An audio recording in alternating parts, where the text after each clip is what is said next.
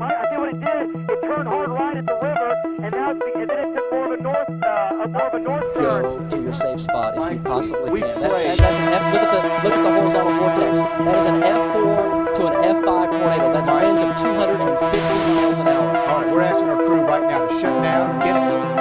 Oh my gosh. This road goes south. Our live camera. This road.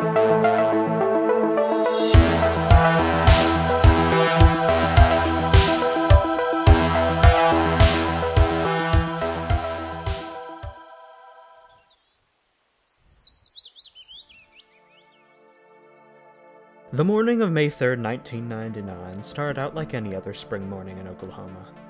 Temperatures were in the mid-60s and a thin layer of clouds hung overhead. The air was extremely humid, with dew points similarly in the low to mid-60s. Forecasters that morning were in general consensus that severe weather was indeed likely across much of Oklahoma, Kansas, and Texas, but there was uncertainty regarding more specific details.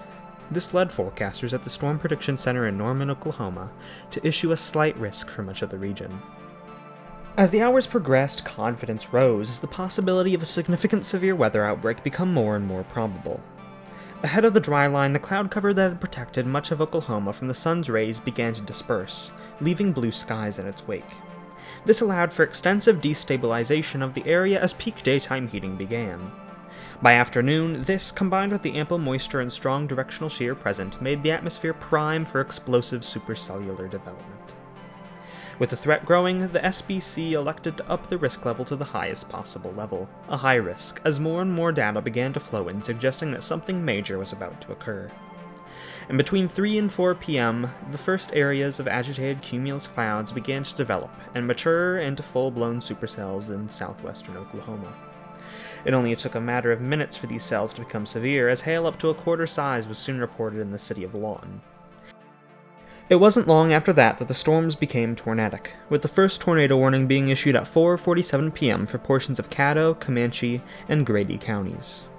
4 minutes later, the first tornado report of the day was submitted to the National Weather Service office in Norman. By 5 p.m., it was clear a significant tornado outbreak was underway. NWS Norman issued a short weather forecast around this time, highlighting the high possibility that some of these storms may threaten the Oklahoma City metro area within the coming hours, warning residents of the chance for strong tornadoes. With this information, the residents of OKC and surrounding communities began to hunker down, but nothing they could do would prepare them for the horror they would witness that evening.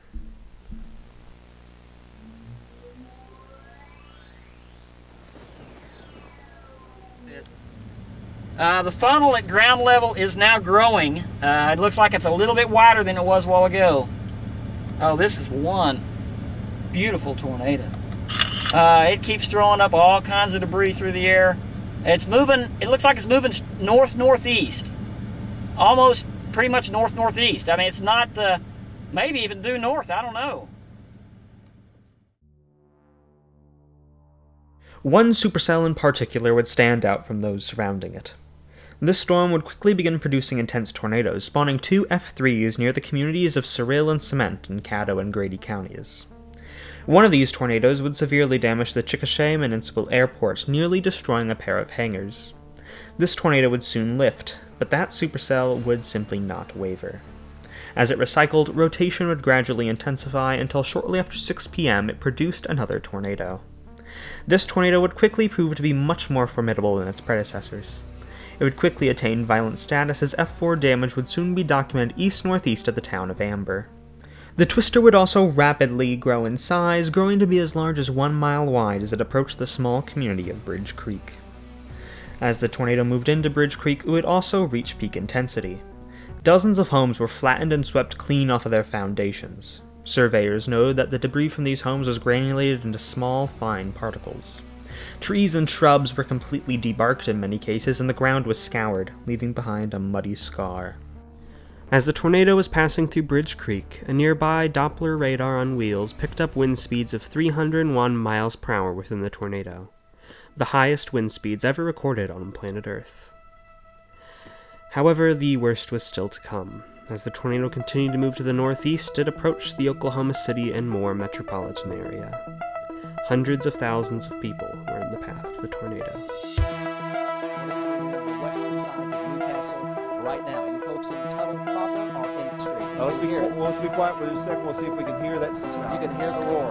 You can hear the tornado from 89th Street. Please, we plead with you. You absolutely have got to get down. Get to the lowest level you possibly can. We plead with you. Do not take the extra minute or two. We plead with you to get below ground, get an interior closet or bathroom, get in the bathtub.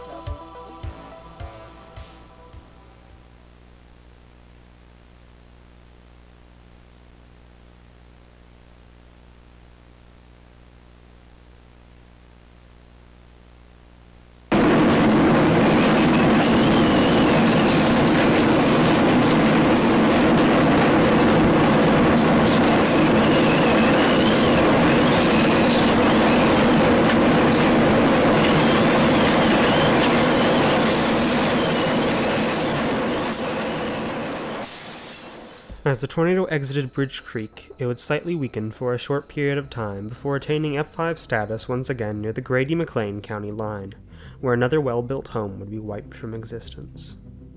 It was around this time that the tornado became heavily rain-wrapped, making it difficult to see for those in its path. For many, their only eyes on the dangerous tornado came from their televisions, where meteorologists including Gary England relayed radar observations to the public. Helicopter pilot Jim Gardner was also key to saving many lives during the event, as he closely followed the tornado during its reign of terror from the sky, documenting nearly every stage of its life. Shortly before 7 p.m. as the twister entered Newcastle, the National Weather Service office in Norman elected to issue the first ever tornado emergency, as it became ever clearer that a violent tornado was moving into some of Oklahoma's most populous areas. As the clock struck 7, the tornado would cross Interstate 44 in Newcastle. Many terrified motorists with few choices chose to shelter under highway overpasses as the tornado bared down on them, a decision that would cost one woman her life. It was also around this time that a brief satellite tornado would form alongside the main twister, producing only F0 damage. At this time, officials at the Storm Prediction Center and the National Weather Service office in Norman began to enter emergency protocols as the tornado passed just mere miles away from them, leading to responsibility to issue warnings and statements regarding the ongoing outbreak being temporarily handed over to officials at the National Weather Service office in Tulsa, Oklahoma, and meteorologists at Offutt Air Force Base in Omaha, Nebraska. The tornado would undergo a short period of extensive weakening as it moved into extreme southern Oklahoma City. Only F2 damage would be documented in this area, but after only a few minutes the tornado would become violent once again. Indeed, as the tornado entered the city of Moore, it would attain F5 status for the third time. Hundreds of people would be injured and 17 people would be killed as the tornado flattened subdivision after subdivision in the suburban town, wiping out communities in seconds. In one of these subdivisions, a plane wing believed to have possibly been from the Chickasha Municipal Airport, which, as you may remember, was hit by one of the tornadoes prior to the Bridge Creek Moore F5, was found amidst the rubble. Around this point, spectators in downtown Oklahoma City who were attending games played by the minor league Oklahoma Redhawks and Oklahoma City Blazers were evacuated from their seats and taken to underground storage areas and emergency shelters at Chickasaw, Bricktown Ballpark, and the Ford Center, respectively. Flights at Will Rogers National Airport were also grounded, and an honors ceremony at Westmore High School paused. Over 400 people attending the ceremony were taken to shelters just minutes before the tornado struck the school. Thankfully, due to ample warning time, everyone in attendance survived. As the tornado re-entered Oklahoma City, it would begin to weaken, albeit slightly. Continued F4 damage would be documented as the tornado damaged several buildings at Tinker Air Force Base. The twister would then proceed into Dell City and Midwest City, where several factories and commercial structures would be destroyed. One sector of damage near Rose State College in Midwest City was considered for F5 classification, though was ultimately rated high-end F4. The tornado would then rapidly weaken, before finally lifting to the east of Oklahoma City.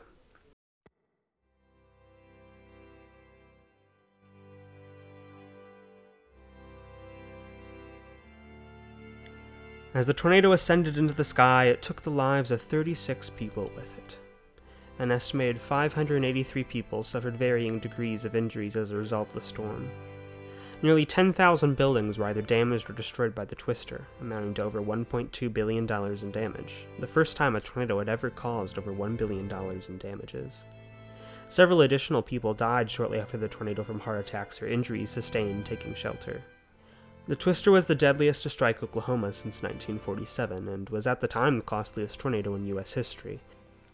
It was also the last tornado to ever be given an F5 rating, as the original Fujita scale was retired 8 years later in 2007 in favor of the improved Enhanced Fujita scale, or EF scale, that is still in use today. NWS researchers determined that the death toll could have easily been much higher had the National Weather Service and local news stations not given those in the path such advanced and effective warnings. In the months following the disaster, thousands of volunteers from around the country descended on central Oklahoma to help with the cleanup. It took years for the area to recover, but as the 20th century turned into the 21st, the neighborhoods destroyed by the Twister had begun to rebuild. In time, the communities were rebuilt. Memorials were built for the victims, and measures were taken to prevent a similar disaster. During the 2000s, an over $12 million project was undertaken to construct storm shelters across the Oklahoma City metropolitan area, to provide residents with secure in-home shelters to use in the case of future tornadic events. Over 6,000 safe rooms and shelters were constructed as a result of the project. It didn't take long for them to be put into use either, as just 4 years later in 2003, an F4 tornado struck many of the same areas in Moore and adjacent cities. 10 years after that, many of these shelters would be used once again as another EF5 tornado struck Moore. Neither tornado killed as many as the 1999 tornado, with the former killing nobody, largely in part to these shelters.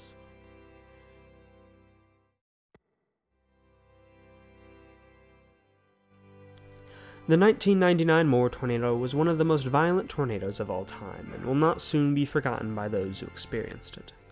Certainly, it has a fair argument for the title of the strongest tornado of all time. Within it, we can learn several valuable lessons. One such lesson that may be overlooked is the fact that overpasses are simply not good options for shelter when it comes to tornadoes. Overpasses act as wind tunnels when tornadoes pass over them, enhancing the winds within the tunnel, making the environment within them arguably even more dangerous than areas out in the open. Several individuals unfortunately died during the 1999 Moore tornado after taking shelter under overpasses. When out on the highway and you aren't able to access a nearby significant structure, taking shelter in a ditch should be a much better option than sheltering under an overpass. Ditches allow you to get below the winds of the tornado, and keep you away from dangerous flying debris.